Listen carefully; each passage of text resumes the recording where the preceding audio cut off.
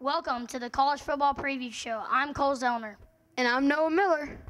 Coming to you live from the College Football Showcase room. So we're going to talk about two teams today. First, we're talking about Pitt. How are you looking this year? Well, led by quarterback Tom Savage. He's a sophomore this year. He has more experience now in college football. They just have a strong team. They didn't lose much talent. They lost Tyler Boyd and they lost Aaron Donald, the Defensive Player of the Year in NCAA.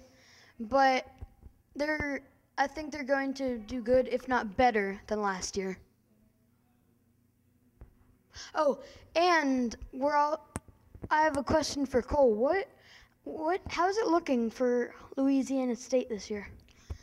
We're looking good. We have Anthony Jennings back. He played in the Outback Bowl for us, which we won. We beat Iowa.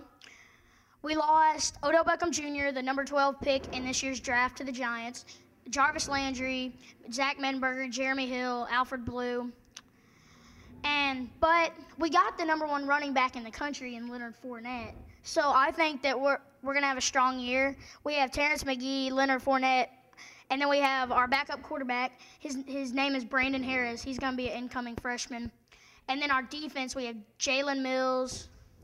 And our cornerback unit is great. I think that they're going to have a great year. Defensive line, they're going to be loaded again. I think that it's going to be a good year. So it looks good for LSU, even though LSU looks better than Pitt. So, yeah, that should wrap up our show. I'm Noah Miller. And I'm Cole Zellner. Good night.